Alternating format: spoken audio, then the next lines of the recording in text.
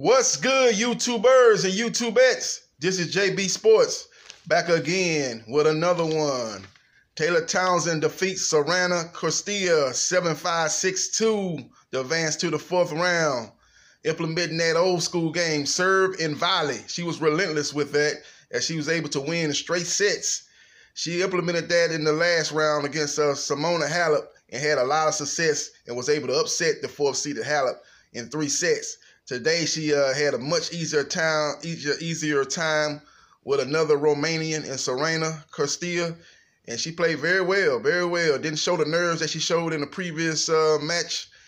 Seems like she's gained a lot of confidence since defeating Halep. So she's going to be a force to be reckoned with on the second weekend of the U.S. Open. She's playing very well, you know, and she's coming around at the right time with that serve and volley game. A lot of girls are not used to, a lot of ladies are not used to playing against the serve and volley.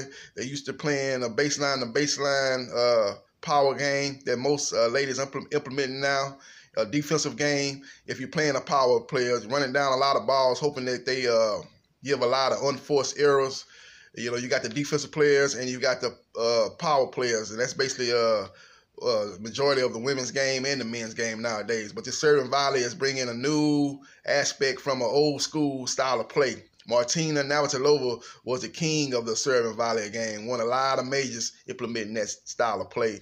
And Taylor Townsend has picked up where she's left off, and she's making a fantastic run in the U.S. Open.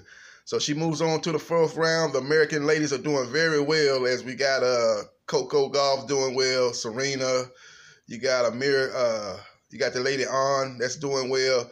You got a lot of ladies. Madison Keys playing well, so it's looking good so far in the U.S. Open. You still got 2 men that are still alive and well on the men's side. You got Isner and you got Samstrom's that's still going. So all in all, good tournament going on. Taylor is playing very well. Like I said, she came on the scene with a lot of hype. You know, a lot of people compared her to being the next Serena. Didn't live up to the height that she struggled the first couple of years on the tour, but she seemed to found her game in the serve and volley game, and hopefully that's the secret sauce to taking her game to that next level. This is JB Sports, the man, the myth, the legend. I holla.